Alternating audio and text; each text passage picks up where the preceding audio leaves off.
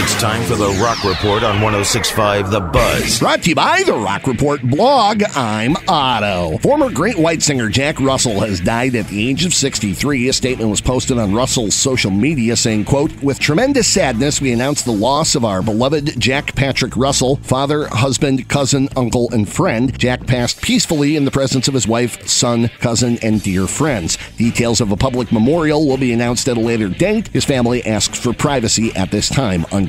Great White also posted a lengthy condolence statement on their social media accounts, concluding with, quote, "Rest in peace to one of rock's biggest champions," unquote. The news of Russell's passing comes less than a month after he announced he was retiring from touring following a diagnosis of Lewy body dementia. Jack White took to social media to announce that he is on tour right now, though most of his fans had no idea. White surprise released an album entitled No Name to the public on August the 2nd, initially as a one-day-only vinyl release that was included with all purchases at Third Man record store locations in Detroit, London, and Nashville. The vinyl itself was released completely unmarked, aside from No Name stamped on its white label and a generic white sleeve. Now widely available, No Name debuted at number 8 on this week's Billboard chart. With the release, White has played a series of pop-up shows, announcing concerts in Nashville and Detroit a day before taking the stage at smaller venues. On Tuesday afternoon, White took to Instagram saying, quote, "A lot of folk asking about when we are going to announce tour dates. Well, we don't know what to tell you, but the tour already started a couple weeks ago," unquote. White then concluded, quote, "We won't really be announcing dates in advance so much. We will mostly be playing at small clubs, backyard fetes, and a few festivals here and there to help pay for expenses. Shows will be announced as close to the show date as possible. Some shows we won't even decide to do until that morning," unquote. No word on the date or location of Jack White's next show. Meanwhile, In This Moment have announced a more traditional tour entitled the God Mode Tour Part 2 for the fall. Support on the track will come from Kim Dracula, Nathan James, and Mike's Dead. Dates include November 24th at the Rave in Milwaukee and November 26th at Madison's The Sylvie.